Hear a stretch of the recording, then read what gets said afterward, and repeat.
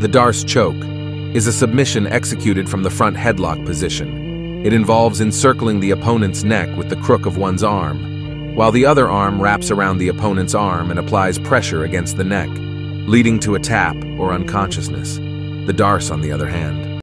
Ladies and gentlemen, we are live for UFC 300 exclusive episode of The Darce.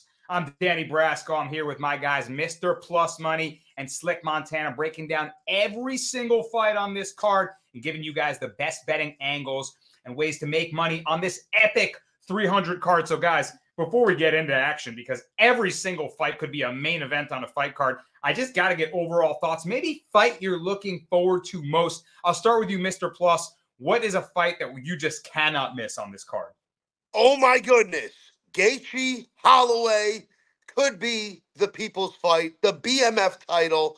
I'm pumped, man. Every single fight on this card could be a fight night main event, if you ask me. Absolutely, man. It's maybe quite possibly the best UFC event they've ever put together. Slick, what's the fight that you're circling on your fight card? Yeah, man, we're going to have to go straight to the main event. You know, this main event has got a little pushback for being the main event for UFC 300. Now it's starting to get into the rhythm with everybody. A lot of people are starting to like this main event. So now it's just about to see what we're going to see from Hill coming off that Achilles surgery. And then now is Alex Pereira really going to be dominant enough? And he's still saying that if he wins this fight with no injuries, he wants to headline UFC Rio de Janeiro, UFC 301. So we're going to see. That would be an insane turnaround. It's like you brought up the point, people giving a little flack to this main event. Like, that's not a 300 main event. Are you psychotic? This is an awesome fight. Anyone that's talking down on any of these fights needs to call their therapist immediately because something's wrong with you inside and no one can do anything for you. With that being said, let's start off the fight card, fellas, and let's break down every single one. Thanks for watching, guys. Hit the like, hit the subscribe. The Darce is live on YouTube, baby, and we're excited to grow this channel and be with you guys. So let's start off by making some money. First fight on up the card, we have Cody No Love Garbrandt taking on Davison Deus de Guerra, the God of War, Figueiredo. And this is a fun fight, guys. Bantamweight contest, we know. Figueiredo coming up from flyweight, where he was the former champion. He looked good in his first bantamweight fight. He had a nice performance against Rob Font, really good boxer, got the W. So he'll be moving on up the ranks in bantamweight if he can get past Cody Garbrandt, who we know has been in championship fights before. He's had this grueling series with TJ Dillashaw, but took a lot of time off and has only fought twice in the last 3 years. He's looking a little sharp. We're wondering, Slick, does Cody have that chin still, right? Can he take a punch where it was looking like maybe his chin was fading? Well, he's actually the younger man in this fighter. I'm really interested to hear stylistically what you think about the boxer, the smooth footwork player, and Cody Garbrandt, or just Davison Figueiredo, the God of War, maybe the more dangerous and violent striker. Slick, minus 325 tag on Figueiredo, plus 250 on Cody No Love. Who are you looking at in this first fight on the card? Yeah, man, I would just say I'm real high on Davison in this spot, man. I think that he's going to have the power edge in this fight. And the one thing that I really dislike about Cody No Love is that in his last two fights, there was really predicaments that he pretty could have lost that fight. Like, he was wrestling, laying and praying against Trevin Jones, but in that third round, Trevin Jones landed a big shot, ended up wobbling him, and he was able to survive that fight. The last fight against Brian Kelleher, he was getting his leg chewed up. Even he said after the fight that if the fight would have lasted a little bit longer, he probably wouldn't have been able to continue. He was able to get that KO off Brian Kelleher. But I'm just not too high for him to get the KO on this spot. I think Davison Figueiredo is probably a better counter puncher than No Love. I think No Love has the combinations, but I think that's just going to lead him to be more confident in his hands. That's going to leave his chin wide open. And I'm not too high on his wrestling either. I think he has decent wrestling, but I think Davison Figueiredo does have that great guillotine that at any predicament he could probably just, I would say sprawl with the takedown and maybe get No Love to get off that takedown and worry about the guillotine. So I'm real high on Davison in this fight. And the one thing that we know about him, that the worry was his power translating to the featherweight division. And it's been looking great, man. We've seen him drop Rob Font twice in his last fight. So if he's able to drop Rob Font in his last fight, I think he's able to drop No Love if he's able to get a clean shot. So give me Davison Figueiredo. I'm gonna give No Love a little bit of respect, and I'm gonna take Davison Figueiredo by decision. I think he wins a good 29-28, landing the bigger moments, landing the bigger punches, and you get that plus 250 on FanDuel. There you go. So a good way to attack a minus 325 favorite. Slick giving you a good stylistic breakdown on why he likes Figueiredo to come out on top of by decision, right? A lot of people definitely going to bet the KO, right? Thinking the big power advantage, like you said. Interesting way to play it there. Plus 250 prop for a minus 325 favorite. You always like that. Mr. Plus, what is the way that you like attacking this first fight on the card? Excellent breakdown, Slick. He really said it all. There's not much more left to say, except for the fact that I did see Davison, and he looks big, man. He looks big for this weight class. I think he's going to stand right up with Cody. I don't think he's scared. I think he's got power in his hands. And I think if Cody does this thing where he wants to wrestle, I think that's going to be the problem. I could see him getting caught in a guillotine. Davison's got that great jiu-jitsu. And the only thing that I will say is it's hard to pull up tape on Davison because he's beat Rob Font up, and that was great. If you can beat Rob Font, you can probably beat Cody Garbrandt. However, last 4 fights, you fought the same guy. Kind of hard to go back further than that. It's good to see him come up in weight because he doesn't look so sucked in anymore. So I'm excited to see him here. First fight of the night's going to be a banger, folks. I like Figgy and Slick. I like everything you said, except I think he gets it done inside the distance. Oh, baby. So both guys on Figgy here, like Mr. Plus mentioned, the quadrilogy with Brandon Moreno has dominated half of his career. Finally, we could see him in some new matchups, which you like. Great point about flyweight, right? He looked like the weight, we know the weight cut was tough for him at flyweight. Could contribute to cardio issues, power issues too, chin issues even maybe. But call me crazy, Slick. I kind of like taking a shot at Cody No Love. Mr. Plus, I might go with the plus 3.5. I know the plus money is enticing at plus 250 on the money line shot. Maybe I'll sprinkle half a unit. But Slick mentioned he could see it being a 29-28 fight. Don't get it twisted. Cody No Love, while he may get cracked, while he may be at that power disadvantage, his footwork is clean, man. He might be the sharper, pure technical boxer. This is an MMA fight, so all strikes are at play, right? But I kind of like his hands in this spot. And I'm wondering if the time off maybe served him well. We saw him get into kind of a nasty fight with Brian Kelleher, right, where he ended up doing more of the damage. But Slick mentioned, I mean, Cody was taking damage too. His chin held up to some shots. We'll see if the legs can stand up to the low kicks. But I see this one going to decision as well. I'm going to take Cody Garbrandt plus the 3.5 at plus 135. I'm going to sprinkle a little on the first dog of the night and see if he can shock the world here. But it won't be a popular pick. I'm looking for a good fight. And I'm excited to see how this first one starts. So the fellas liking Davison in a couple different ways. I'm taking a shot on Cody, and we'll see how it plays out. I'm really excited for this first one. Next fight on up the card. I think we're all going to be on the same page on this one, fellas. It's Jim freaking Miller taking on Bobby Green. King Bobby. They made Miller the dog, guys. The guy has the most wins in UFC history. He's turned from a skilled submission artist known for his grappling prowess into a rugged boxer all of a sudden. Miller will stand and trade in the pocket. The left hook, right hand combination is nasty. It can turn your lights out. And he's taking on a boxer, right? The slick head moving, shoulder rolling, hands low. Bobby Green. Slick, I feel like as of late, that defense isn't looking as slick as it used to. And in his last fight, he sustained bad damage against Jalen Turner, who knocked him out. And then the ref let the fight go on way too long. Guys, that was 4 months ago. That feels like a quick turnaround to come right back and fight a guy like Jim Miller, who will throw down. We know this on UFC 300. So I'll kick it to you first, Slick. Are you rolling with me and Jim Miller as my dog of the week? Yeah, man, I'm real high on Jim Miller in this spot, man. Watching tape on Bobby Green, I just find a recipe for disaster against Jim Miller. One thing I really dislike about Bobby Green, man, is that even in the interviews leading up to this fight, he's just been worried of how he will get back. You know, he's basically saying, oh, yeah, how does somebody come back from a knockout like that? Basically, I would say basically putting a little bit of blame on the ref for letting it go a little bit too longer. And I'll be a little worrisome on somebody that's like Jim Miller that has all the momentum in the world right now, coming off a 2-fight win streak. In both those fights looking spectacular. You know, Jesse Butler knocking him out in like 50 seconds, dominating 3 rounds against Gabriel Benitez, then subbing him in the 3rd round. I'm just real high on Jim Miller in this spot. And honestly, I could see this same predicament just like how Drew Dober knocked out Bobby Green.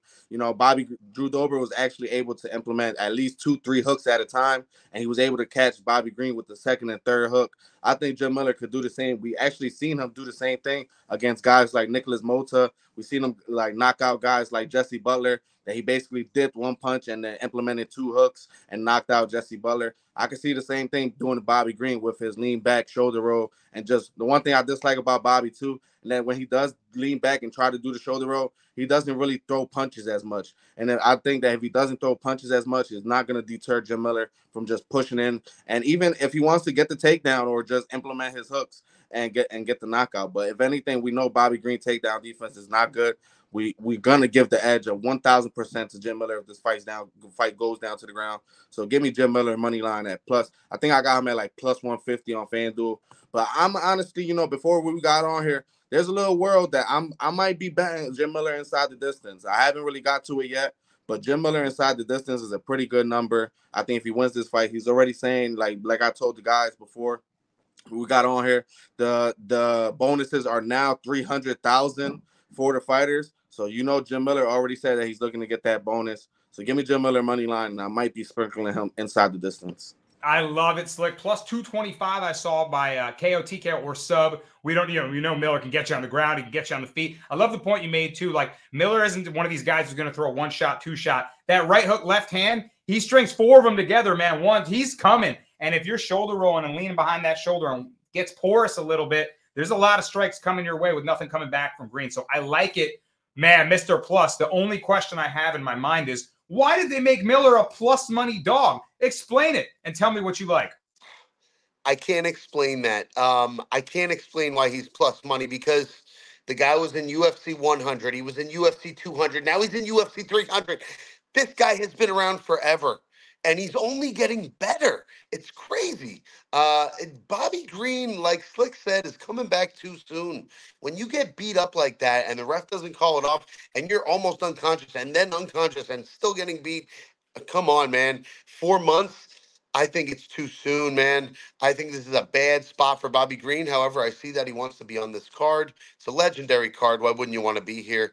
You got to take your shot with Jim Miller. His best shot, if he has one, is to keep it standing and duck those punches and duck that craziness and land that one shot that we know Bobby Green has.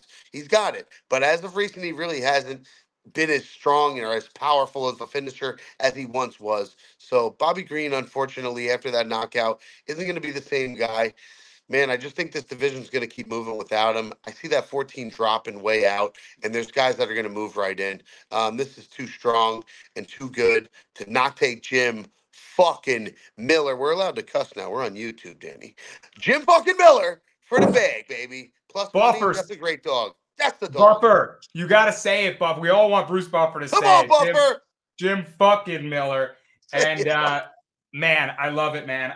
I'm listening to what Bobby Green's saying in interviews, like you guys just mentioned.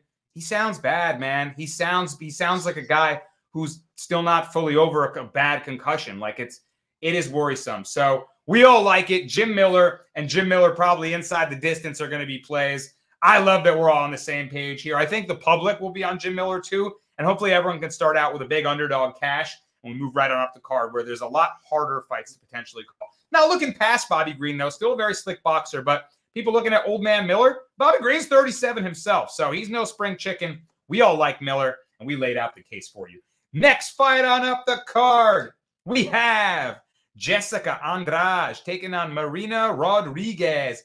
Interesting kind of clash of styles a little bit in this fight. We know that Rodriguez likes to keep it standing. She uses her rangy boxing. She's got those straight punches, that snapping jab, but her glaring weakness, takedown defense, and getting back to her feet. Andrade, powerful strikers, those power punches in her hands, but her best asset, I think, is her grappling. Right? If she can get the fight to the ground, she can be really dangerous with her submission attacks. We've seen her put people in mounted crucifix before, so she's got a nasty ground game. I got to imagine she's looking to take it there. So right now, Mr. Plus, Andrade minus 135, Rodriguez plus 105 dog. How do you see this fight playing out? Who executes their game plan? I like Andrade with this ticket, minus 135. I think that's a great line for her. I think she can use that power. I think she's going to be the more powerful woman in the ring here, in the cage. And I do like that. I like her taking her down and manipulating the ground game and taking this fight where it needs to be. She has pretty good fight IQ. I will say that she's gotten beat those few times in a row. I'm just looking at her stats here. However, I think the only path to victory for Rodriguez is to keep this on the feet, and I just don't see where that's going. Mackenzie Dern was, I think, better than Rodriguez, and she beat her left hook, straight right. Wow. I don't think that's what's going to happen this time around. I think she's got to take her to the ground. I think the Muay Thai from Rodriguez is real, but I don't think Andrade is going anywhere. I think she's moving up. I think this is her time to win, and I kind of like her as a parlay piece, Danny. Maybe I'm crazy.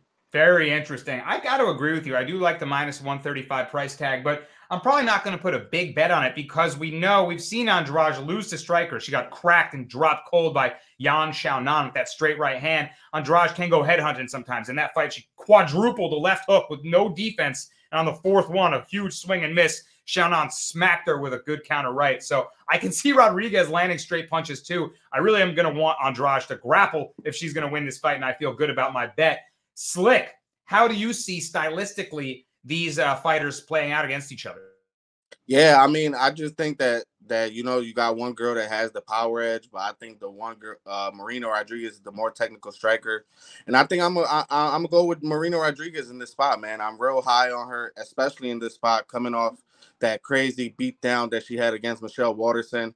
And I get what you guys are saying about Andrade with the wrestling, but I just can't trust her to really come out here and implement that type of wrestling. You know, she shot one takedown in her last 7 fights, and then the one submission that she had got in her last 12 fights was a standing arm triangle against Amanda Lemos. So I'm not real high on her in the grappling edge for her to really come out here and implement that. I think she's going to stand and bang with Marina Rodriguez, and it's going to be a fight that honestly Andrade is probably the more acceptable to get knocked out in this spot. You know, she's been knocked out already 5 times in her career, and she's been finished 9 out of 12 fights. So I'm not too high on her durability in this spot. And then another thing is that she's coming down in weight to 115 again. This girl has been flip-flopping weight classes all her career. And honestly, I just don't know what to think of it now that she's coming down to 115.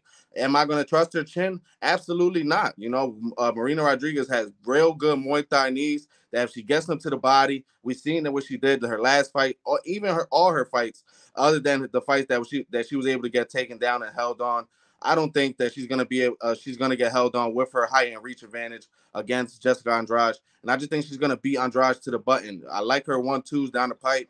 And I think if this will be a dogfight on the feet, I think, honestly, I'm going to have to lean with Marina Rodriguez durability way more than Jessica Andrade's durability at 115. So I like Marina Rodriguez at the money line plus 114. I got 1.5 units on that. Hey, man, all fair points made from Slick there. I like it. Mr. Plus, you brought up the Muay Thai game, too. So if Andrade is looking to grapple and they end up in clinch situations, maybe Rodriguez won't be in as much trouble as we perceive. Maybe the Muay Thai is on display there. Slick, I love the Amanda Lemos standing arm triangle you brought up. Of course, Andrade does have great submission skills, but one like that is a once-in-a-lifetime type of thing, right? You're not going to see too many standing arm triangles against the cage. So we shall see who prevails here. Me and Mr. Plus leaning towards Andrade. Slick likes Rodriguez. I'm loving all the points and angles that everyone's got. And if you're watching, follow the information that you like, right?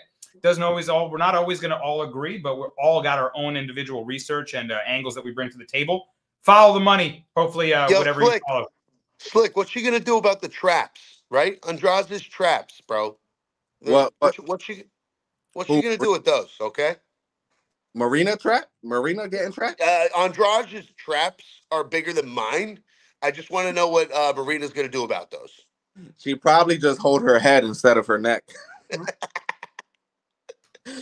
Oh, man, I love it. All right, guys. Next fight out up the card. This is going to be a debated one, I feel like. We have Jalen Turner taking on Renato Moicano wants money.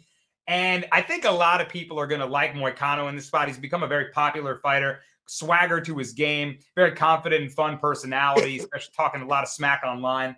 And he's a great grappler, right? We know he's a lethal jiu-jitsu player. His kickboxing has only gotten better throughout his career. His losses are to some great fighters like former champions and title contenders. But when he does lose, he's been getting finished, right? He's definitely has the ability to get, or liability, I should say, to get cracked and get finished. So Jalen Turner, scary striker, massive lightweight for the division. Pretty much any opponent at 155 he's going to fight, Turner will be stronger, he'll be taller, and he'll be the rangier fighter, right? So it's a tough ask for any lightweight to match up against him. Mr. Plus, this one's fairly simple to me. It's either can Moicano grapple him and get him to the ground and stay safe, or is Turner going to kickbox with him and probably put damage on him? How do you see it playing out? Well, Renato Moicano wants money. I'm going to take a drink for him because, unfortunately, he's going to get knocked the fuck out on Saturday night. This is one of my easier bets, guys. I'm not going to lie. Jalen Turner's going to win. This is going to be easy. He's on his way up. Moicano is now going to be on his way out. I know he had that one little spurt of the fan favorite and this and that. Nah, bro. Nope, not going to happen. Yes, he's a powerful wrestler, but he's not going to be able to take someone down like Jalen Turner. This guy is massive for 155. It's crazy how big this guy is.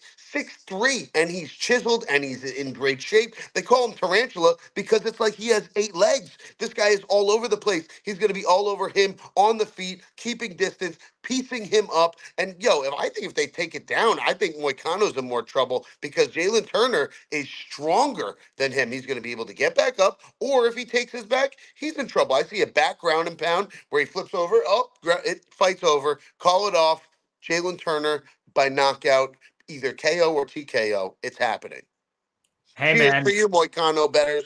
Mr. Plus sending a salute to Moicano bettors. He's got Turner. I see the angles, man. Turner, as powerful and dangerous as he is on the feet, he's got grappling skills to boot, man. He's got submission game, absolutely. So if he ends up on the back, if he ends up in a good position, he could find a submission, a club and sub, perhaps is live. So totally see your angle there. Right now, the odds straight up, Turner minus 250, Moicano plus 190. Slick, are you attacking this on the money line for either fighter in a parlay piece or the underdog, or are you looking at props? Tell me how you're playing this fight. Yeah, man, I'm actually high on Jalen Turner in this spot, man. I really like Turner. And honestly, I see Mr. Plus was he saying the one thing I dislike about Moicano, like four of his KO losses, I think 3 of them have come in the first round. And that's where Jalen Turner is the most dangerous. We've seen what he was able to do to Dan Hooker. Dan Hooker, probably the only man on earth that would have ate that head kick that Turner hit him with. So I see the same predicament like in that Brad Riddell fight. Brad Riddell got hurt on the feet and he shot a sloppy takedown, and Jalen Turner was able to take advantage of it. And when you're cut and dry, that guillotine that Jalen Turner has is just so strong, man. He just leans on you so hard. So I'm high on him as a parlay piece, and I'm actually gonna take a quarter unit. So for anybody that doesn't know a quarter unit is basically $100 a unit is my bankroll. So a quarter unit is $25. I'm putting $25 on him to win by submission at plus 750. I think he'll probably hurt Moicano. And the one thing that we know about Moicano is that when he does get hurt, we've seen it in that Drew Dober fight. Drew Dober doesn't have any type of front chokes or any type of submission threat. If he tries to shoot on Jalen Turner while he's hurt, I think Jalen Turner just snatches up something and get him out of there. So give me Jalen Turner money line as a parlay piece, and I'm going to take a little quarter unit sprinkle on him by submission. I really like the submission play. I feel like this fight, we'll see after the first round, right? If it gets out of the first, I feel like it's going to be a close fight. But I like the points you guys are making. I wanted to bet on Money Moicano as a dog, but I just couldn't quite take it there because I agree with you guys. I am fearing Turner's power a little bit and his submission skills if Moicano was damaged already. So I really like that plus 750 submission play, Slick. I think I'm going to play it 2 ways. Slick broke down the quarter unit, right, guys? If you don't want to put your normal size bet, say, for example, nice whole number like Slick gave us, $100 bet, you can play something for half a unit, right? Half your normal size bet, a quarter of it if you're taking a bigger long shot. Go all the way down to 0.1 if you want to bet on the round and the method, the exact thing, right? The exact time they get knocked out, right? Slick on one of his books could bet the exact type of submission. So if you want to take some fun long shots, sprinkle the board, man. Lower your betting sizes and hack some big plus money. For me, I might go quarter unit Turner sub and quarter unit Moicano decision at plus 550 if the fight maybe plays out like the Drew Dober fight, right, where he gets damaged, but he's able to survive through it, keep the grappling, maybe stay safe on the ground and find his way to a judge's scorecards. Maybe Moicano can edge out a decision win. So I think he's either getting finished, could be a knockout like Mr. Plus likes, could be a club and sub, maybe like Slick likes, or maybe it could be a Moicano decision. So, hey, plus 550, plus 750, all sorts of ways that you can play it. And the fellas like Turner as a potential parlay piece if you're looking to put some fighters together and make your ticket a plus money banger. All right, guys, I like the angles. Next fight on up the card, we have Diego Lopez taking on Sadiq Youssef. Guys, I'm going to make this one nice and simple. One fighter has a mullet, the other fighter doesn't. Lopez with the mullet. I don't know who's people with mullets. I think just have hidden pain or like hidden powers that they don't feel pain. They have this just something Super Saiyan about them that the mullet creates in a UFC fighter. And you're going to put that on a guy like Diego Lopez, the wild man Lopez.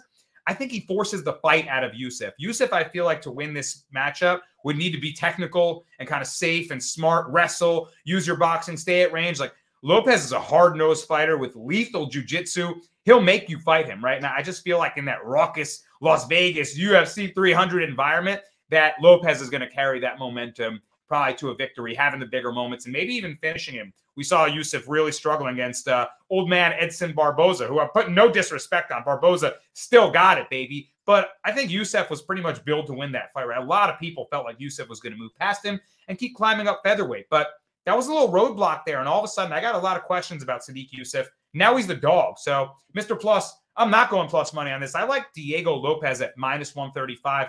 I'll make that a straight bet for me. What are you thinking on this fight, sir?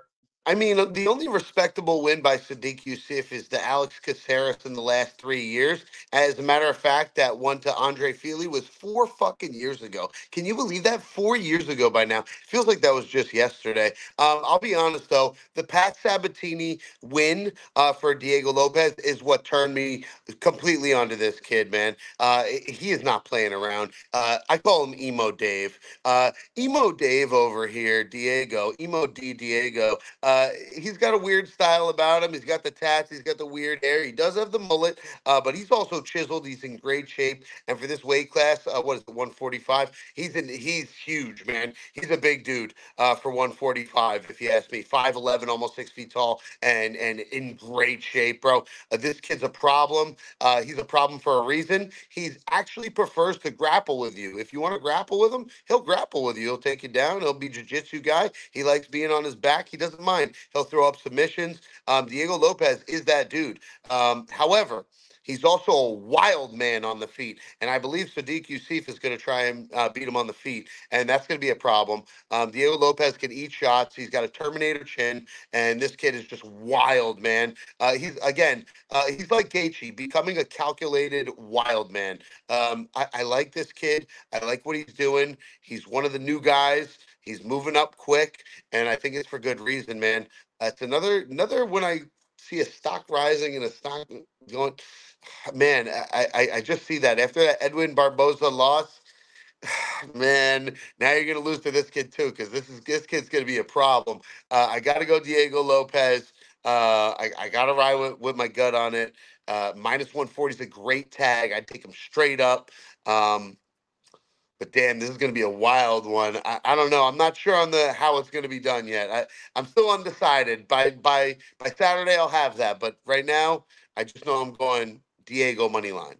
All right, so we'll ponder the method, but I agree. I'm going to play Diego Lopez money line. I like the point you made about how dangerous he is off his back, too. I mean, if Youssef gets the takedowns and he's doing well with his offensive wrestling, it's not like he's in any safer position, right? Lopez, nasty triangle chokes and arm bars. And when we see him throw, he never stops working from his back. Slick, you love guys like that. I know Slick's always looking for the guys who don't accept bad positions, who don't just lay in guard. They're using the guard to be dangerous, and his jiu-jitsu is lethal, man. So, Slick, do you also like Diego Lopez in this spot wherever the fight goes? I'm honestly thinking that if Diego Lopez does not lose this fight, I'll probably never bet against him in a 3-round fight ever again, man. This guy is just so dangerous every single minute of every single round. You just don't know what's going to come with this guy. Like, the worrisome of him was the chin. You know, this guy was getting a little cracked. But honestly, man, I just don't think Sodiq Youssef is going to be able to crack that chin. You know, like this, I think this is a guy that you have to lay him out flat. Like, basically like Nate Landwehr. You know, like if you're not knocking out Nate Landwehr out cold with a flying knee like Herbert Burns did, you know, you're not knocking him out. And I just think that Sodiq Youssef, his last knockout was over 5 years ago against, I believe it was against the Benitez, if I'm not mistaken, after watching tape study. You know, if I'm not mistaken, it was Benitez. And we know Benitez, this guy is as chinny as it comes. Jim Miller was hurting him. He knocked out by David Onama. So I'm real high on Diego Lopez in this spot, man. I just think, like Mr. Plus said, he's going to bring the fight out of Sodiq Youssef. And the Sodiq Youssef, we've seen him get into some wild exchanges with, I would say, a more calculated and technical fighter in Barbosa. You know, like Barbosa basically burned the fight out off him after hurting him in the 3rd round. And if I see Diego Lopez doing the same thing, you know, I think he comes in here, hurts Sadiq Youssef, and basically puts him in that brawl. And I would say basically make him make a mistake, you know, basically getting him to get the wrestling going, shooting a sloppy takedown, getting the fight down to the ground, where we know Diego Lopez is not going to stay down. He's not going to just try to implement little elbows from full guard. He's going to try to get them subs. And if not, he's more than happy to keep this fight on the feet. So give me Diego Lopez money line at -140. I love it, guys. I think that sounds off the alarm for the first leg of the Dars parlay. If the fellas agree with me, as you guys know, any viewers of this show who have been with us on the social medias, we all select a fighter. We agree on 3 fighters together, and we put our Dars parlay every week together. I gotta think Diego Lopez should be the first leg of that. Do we agree? Let's get it. Yeah, It's I'm about unanimous, to baby. start. Mr. Plus is over here. The Ken Craft chant. Right? Yeah, He's over here I'm locking it in already. Let's go, I am. man. I'm actually, that's exactly what I'm looking at right now. Okay, cool. Next fight on up the card, then we have Kayla Harrison taking on Holly, the preacher's daughter, home. Couple veterans of the sport. Now, Harrison aggressively poached away from the PFL. One of the few fighters that Dana went and got from Bellator or PFL, right, and really aggressively sought out. Got to feel like he really wanted a new bantamweight contender, right? It's been a weird division, kind of stale, the heavier weight classes for women, women's featherweight, which I don't even know if that's a thing anymore, and women's bantamweight, right? Looking to mix it up a little bit. And Kayla Harrison entering the fray does exactly that, right? She's been dominant in PFL, although she did fairly recently sustain a loss to Larissa Pacheco. So she showed that she is human. Well, she comes into this -425, home around +300. And we know Holly Holm, the electrifying kickboxer who put Ronda Rousey to sleep, changed the whole era of women's MMA with that head kick. And she's got great kickboxing, but she's getting up there in age, man. And she's become a lot more of a kind of a pure boxer now and a clinching, grinding grappler who looks to drive that head into you against the mat and, you know, keep head position, keep control against the cage and lock her hands and stay safe. So I wonder if she ends up clinching a lot in this fight, Slick. Doesn't feel like the best game plan against a judo artist like Kayla Harrison, who can hip toss you, put you on the ground, and keep you there. I'll say this, though. I'm not running to bet Kayla Harrison -425. Holm is as experienced as they come. So feels like a little bit of a wide line. I haven't made a bet yet. I'm very curious to hear what the fellas are thinking. Slick, I'll kick it off to you first. Who do you have? Holm as a big underdog or Kayla Harrison in her debut in the UFC? Yeah, man, I actually took a dog shot. I mean, I said a dog shot. I actually took a shot on Kayla Harrison by decision at +130. I love that. I just think that we've seen people like her time and time again. Of course, she's going to be able to implement her elbows, but I just don't think she's going to be able to get a girl out of there like Holly Holm with, I would say, ground and pound, because the one thing I've seen Holly Holm does that when she is off her back, she does like react to every shot. So I could see her maybe getting hit by one elbow and her trying her hardest to sprawl and then just getting this fight back to the feet. And honestly, I think Holly Holm does have a better clinch game, but I think the physicality and the strong of Kayla Harrison at fight nights, you know, this is a girl that's cutting down to 135. She's probably going to be 150, 155 during fight night, and probably even more, you know. So I think she's going to have the physicality edge in this fight. And if this fight gets down to the ground, I'm just not really too high. I think if Kayla Harrison wants to finish this fight, she would probably have to implement some type of submission, maybe arm triangle or something. But I honestly think that this being her first fight in the UFC, I just don't think that she's gonna try to play any games. If she's able to keep the fight down to the ground, like for the last 2-3 minutes, I think she's definitely gonna be able to do that more than often. So I'm actually real high on Kayla Harrison in the spot. Make it that she makes weight. You know, I've seen the picture of her. She looks in great shape. You know, for her cutting down to 135, she's looking great. You know, her muscles are still there. She's not looking too dehydrated. So now we're gonna see if this fight even ends up being good, because at the end of the day, you gotta respect that. Expect that this fight probably gets canceled, because Holly Holm already said that if she misses weight, she's not fighting her even though she doesn't give her a purse edge. I mean, a finer purse or whatever. So Holly Holm already said it. So there's not nothing new if the fight gets canceled. So hopefully Kayla Harrison makes weight and this fight gets apart. But I do have half a unit on her to win. Kayla Harrison to win by decision at plus 130. I like the way Slick's playing. It's a really interesting point he made too. He talked about the rehydration for Harrison, right? Yeah, fights at bantamweight, but you put get a day in between that. You get your food back, you get your water back, and these fighters come way up. You got to think that Harrison is going to have a big physicality and strength advantage. Mr. Plus, do you think that she can get her out of here? I'm looking at the only time Holly Holm was submitted. It was back in 2016. She got rear naked choked by Misha Cupcake Tate, and back in her vintage days. But other than that, only other time that Holly Holm has been finished is to the women's GOAT. Amanda Nunes put her away. And other than that, she's been able to survive against other, in her losses to other fighters. So how do you see this one playing out? Do you think Harrison works her and gets her out of there? Do you think Holm is live in this fight as a dog? What are you thinking? This is going to be a quick take here, but I do like the fight, and I'm excited to watch it. However, I'm not putting a lot of chips on it. I'm going to just sprinkle one thing and one thing only. And I do think it's Kayla Harrison. And I think it's Kayla Harrison by submission. Holly Holm is getting old. Holly Holm isn't going to be the same. Holly Holm is going to do her thing on the feet and try and do this and that. I think Kayla Harrison's going to come with that big hip toss, get on top, and I think she's going to find her way into an arm triangle. That's what I think happens. I think it's the first or second round, probably the first. Well, they're pretty dry, maybe in the third or fourth minute, and she finds that hip toss. She finds that judo toss. They find themselves on the ground, and Kayla locks up that arm triangle, and Holly taps the fuck out of fear, out of desperation, out of I'm old, and she can't be put in a choke for that long anymore. I just don't believe in her anymore. I think she should retire. I think the gloves might be going down tomorrow. That's just a theory of mine. I think Kayla Harrison easily wins this one. Potential retirement fight for Holm if she gets finished early, says Mr. Plus. And it's possible, man. The judo toss, maybe she gets like a head and arm choke or something like that, or gets a scarf hold position maybe somehow. Could be some nasty work there. We'll see how it plays out. I like it, man. I like either submission or decision. I think those are probably the two most likely paths for Kayla Harrison. Maybe Holly surprises us, makes it closer, keeps it standing, avoids the takedowns. I was almost tempted to play like Holly plus 3.5.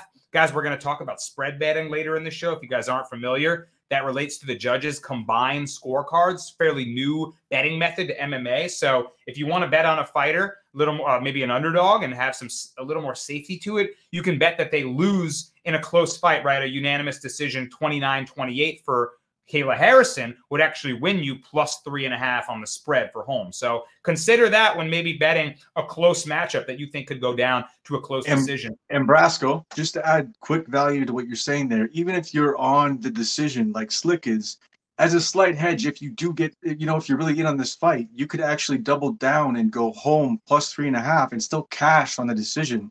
If to split that way and still hedge your bet as well too. It's just a way to attack the fight. Just a thought. I love it, man. Thanks for jumping in there because I always love the kind of crafty betting angles that you're finding there. And exactly, 2+ money angles for both sides of the fight. If it goes the distance and it's a close one, you could be making a good deal of money there on both sides. So maybe even middle the books on them if you can hit it on the head. I love it, man. All right, next fight on up the card. We have, this is an interesting one. I can't wait to hear your takes on this. It's Aljamain Sterling at featherweight taking on Calvin Kattar, and the line is moving. This one opened around -120, pretty much close to pick'em odds, I believe. And Aljo's all the way up to -180 now. Kattar plus 140 dog. I'll say it from like this, fellas. At -120 around pick'em, I kind of liked Aljo in the featherweight debut. I was thinking, okay, maybe he can get off his grappling and, have to cut less weight. Maybe get some chin back right after taking a knockout to Sean O'Malley. But at -180, I'm not interested in betting it anymore. In fact, sometimes you bet the fighter, sometimes you bet the line. And at this line, I'd sooner bet on Calvin Kattar. I like the boxing, the New England cartel, the toughness, right? Pure clash of styles, Mr. Plus. I mean, we know Aljo can strike, but he's going to want to grapple, right? As he says, if I take your back, it's a wrap. But Kattar's not so easy to just get to the back of, right? He's got really good takedown defense stats. We'll see how he looks. And Aljo no longer necessarily the weight bully, right? He was typically always bigger, larger frame, more physical than his opposing bantamweights. Maybe not the case anymore at featherweight against a tough, hard-nosed guy like Calvin Kattar. So Mr. Plus 140 for Kattar, minus 180, maybe parlay piece or a method bet for Aljo. How are you going to slice it up? Aljo stepping up, man. He's coming up in weight. This is his first time. I don't know, though, man. Both of these guys' losses are totally legit. You're talking about, I mean, excluding the getting KO'd by Arnold Allen, the Josh Emmett loss, the Max Holloway loss, and then obviously you're looking at Aljamain Sterling with the Sean O'Malley loss. One thing I will say is that I don't know if Aljamain is going to be able to bully Calvin Kattar or anybody in this division like he used to bully in the lower division. And you called him that, Brasco, the weight bully. Can he do it here? Is he really going to just take the back? Is it a wrap? I don't know, man. Calvin Kattar's got some angles. When I talked to you before, I told you the Jersey versus the Massachusetts. Man, I'll say one thing. I'm from Jersey, and Boston, Massachusetts got way better fighters than New Jersey, man. They usually whoop our ass. I think if he can take those angles, keep his distance, and not get his back taken, Calvin Kattar can piece him up. I kind of like him. Damn, I don't know. By decision, 30 to, nah, not 30, 29-28. Maybe he gets his back taken for one round. I don't know, man. This is such a tough fight to call. I'm super excited to watch it. I might put a small bet on the dog, Calvin Kattar. I like it. Yeah, man. If he's keeping it standing, you got to think advantage Kattar. Slick, do you think Aljo can get his hands on Kattar, get the grappling going, put him in danger, maybe even submit him? Or is it a New England cartel show putting on that good hard-nosed boxing? Oh, Slick, you're muted, my brother. Cardinal sin. The cardinal sin. Yeah, I think I'm going to have to take the dog shot on Calvin Kattar, man. I think Calvin Kattar definitely has slick boxing. The one thing that I really like about him that I've seen from tape study is just his uppercut. And we've seen that really deter a lot of people from going into the grappling or wrestling. And I'm not just real too high on Sterling's wrestling. You know, there's a guy coming into this fight only landing 12 out of 63 takedowns in his whole career, shooting at a 25% clip. He doesn't really have that great of wrestling. He just has that great of grappling, you know, like what he did against Sandhagen. Once he was able to take advantage of Sandhagen basically giving him his back, he basically hopped right on it. And we've seen this guy basically have Jan in over 4 minutes of back control and not be able to submit Jan, you know. So I'm not really too high on Aljo really being able to submit Calvin Kattar. And if this fight is on the feet, man, I got to give the edge to Calvin Kattar. I love his combinations. And the one thing that we've seen about Aljo in his whole career is that he's basically used to fighting 1-2 punchers. You know, basically Sean O'Malley in his last fight, Jan is basically a 1-2 type of guy. Probably implements some type of kick afterwards, but more of a 1-2 type of guy. And I just think Calvin Kattar's combinations is just going to be able to cause trouble for him and probably deter him from shooting the blind takedowns that he usually, like he did against Jan, you know, the guy that was, I would say, deterred from the takedowns after a couple rounds. I just don't think he's going to be able to submit Calvin Kattar. He's only had one submission loss his whole career after 30 fights. I think Calvin Kattar keeps his fight on the feet, and I would say just cause way more damage than Aljo causes him. So give me Calvin Kattar money line at plus 140. Hey, man, if it's damage over control, if that's what the judges are scoring, as they say they do, then Calvin Kattar certainly has the path to victory. I think I'm starting to come around to the dog side here. I'm on a lot of dogs on this card. Why not a hard-nosed dog like Calvin Kattar, right? I feel you here. And I like the points that Slick made. Aljo, when he does get his takedowns, he's got to work hard for him, man. He's not shooting a power double leg and getting on the first one. It's his 8th takedown, final attempt on trip against the cage or, you know, wild exchange, a scramble, and he gets it. He's not this pure kind of takedown wrestling artist. So it might be easier said than done to get his grappling going. And if he's having trouble, the dog is going to be live. The odds will quickly flip in the live market. So I like it, guys. I like your angles on Calvin Kattar. I think you've convinced me to move to that side. All right. It's time for the featured prelim of the evening. And this is an awesome fight. We have Jiří Procházka taking on Alexander Rakic. Jiří, the fan favorite, the samurai, right? European samurai, punching trees in the woods for his training. I mean, he's got this dope martial arts ethos, and he tries to kind of live that philosophy. People love him for it. And he's dangerous, man. Explosive fighter, spinning attacks, right? Unpredictable, unorthodox, odd angles. You never know where Yuri's coming from. He's taken on a really damn good fighter in Alexander Rakic, man, a guy who was basically one fight away from the light heavyweight championship. He was going toe-to-toe with Jan Blachowicz. It was a great, really good, even fight, and he injured his leg. So he's been away for about 2 years now, coming back, but the leg injury is significant because if it's back and it's not 100%, I would worry about him. But if he looks in damn good shape, man, and if the leg is okay, holy smokes, you talk about Alex Pereira's leg kicks. Rakic has some punishing low kicks himself. And if he can land those on Yuri, I feel like he might immobilize him or at least make the explosive, unorthodox fighter that much less explosive and without his feet grounded underneath him on a weak calf. So for me, man, I'm going to take not the shot. He's the favorite, man. Surprising enough, right? I feel like Yuri's going to be a popular dog pick, and I totally get it. But I like me some Alexander Rakic. I think he's the more athletic fighter with maybe even more paths to victory using his wrestling, his kickboxing. I like Rakic in this matchup, man. I won't be surprised though if my colleagues disagree with me. Mr. Plus Money, do you like the plus 100 dog, Yuri Prochazka, or are you going Alexander Rakic with me in this fight? Well,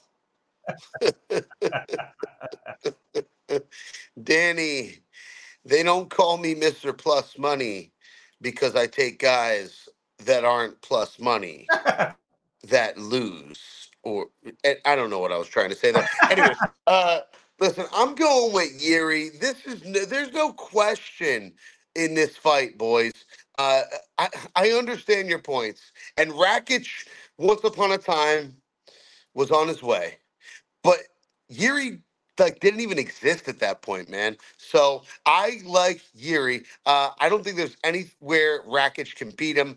Maybe if he takes him down, I guess. I don't know. But Yuri's got those uppercuts from hell and just angles we've never seen before, man. He takes a step back and hits you with a left upper. It's crazy, bro. It's weird how he puts so much power into those awkward angles. But I will say this.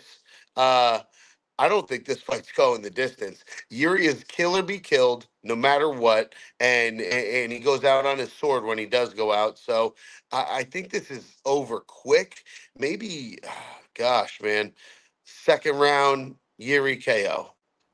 Wow. I like the prediction. I like the point you made about power on the odd angles, right? It's easy to take a weird angle, but, it's not so easy to get power behind that shot. He's able to find devastating shots from anywhere, really. So very creative with his striking. Right now, we're talking about rounds, how quick it'll be over. Mr. Plus likes a second round KO for Yuri.